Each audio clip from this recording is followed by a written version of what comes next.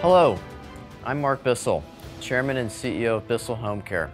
My great-grandfather invented the very first carpet sweeper in 1876, and I know he'd be proud of the cleaning innovations we've continued to develop for the consumer. We're a fourth-generation American-owned company. Anna and Melville started the business with sweepers back in Grand Rapids.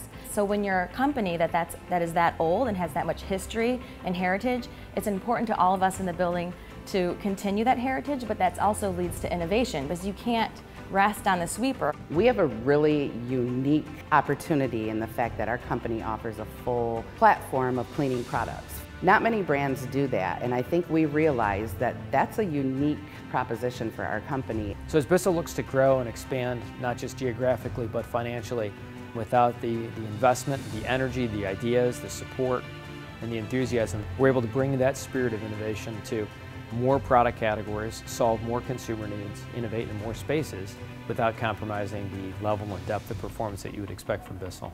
We want to grow a foundation that can be built upon. We're not looking for in and out transactions. We want to build businesses that have sustainability in life. We don't just design any product. We really make sure we focus on the trends, the consumers, make sure that we develop cleaning solutions that really deliver something meaningful. Passion is that intangible, but I think that's the intangible that creates a market winner, a market leader. It's going beyond the product. It's who we are and what we hope to deliver. We aren't the center of the home, we enable the home. There is a win for the consumer. When you're done using one of our products, there's that tangible reward that the time I just spent doing this cleaning chore was worth it. And here's the proof. Plain and simple, it cleans better. The reality is it's about life, and we're there to enable life. And if we can do that well and we can provide that benefit, we're doing our job in the context of the home.